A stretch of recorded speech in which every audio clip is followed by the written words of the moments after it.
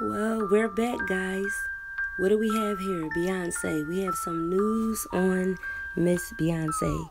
Even Blue Ivy can't believe this news. And did you guys forget about the twins that she never really talks about, as if she's not proud of being their mother?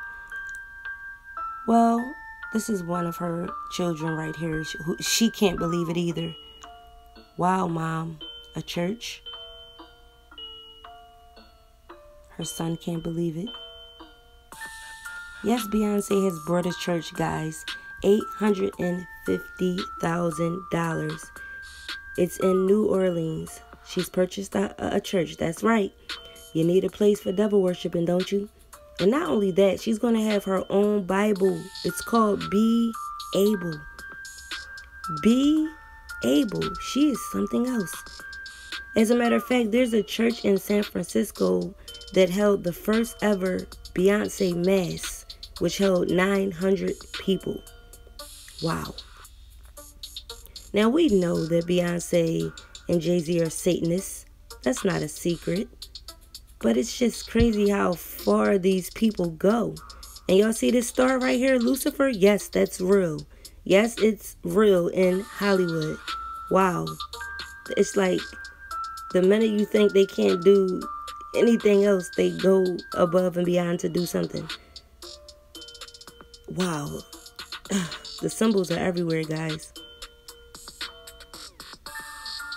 Well, anyway, they're going to be praying in the name of Beyonce. I want to know how you guys feel about this. These people practice sex magic, all kinds of sick rituals, and apparently it's accepted. Wow. At Coachella, she even was repping her brand. Wow. Okay, how big can your ego get? Jay-Z is repping that brand. That's a quote out of the devil's version of the Bible. I tried to tell you guys before, there's two versions of the Bible. And a lot of us were only introduced to the godly version, quote unquote. But there's a whole other world out there that some of us have never been introduced to, and some of us are afraid to even learn about it. But I want to say this.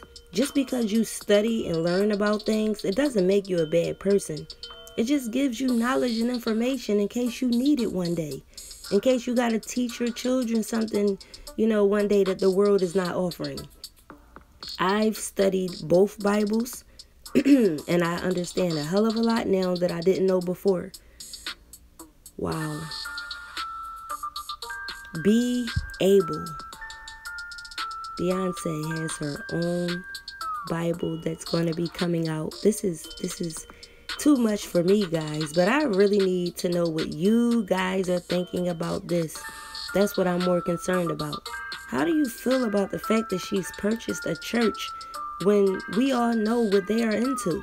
Let's talk about this below. I mean, does it surprise you, or, are you not surprised? Are you not entertained? Is this not why you are here? Let's talk about it, guys.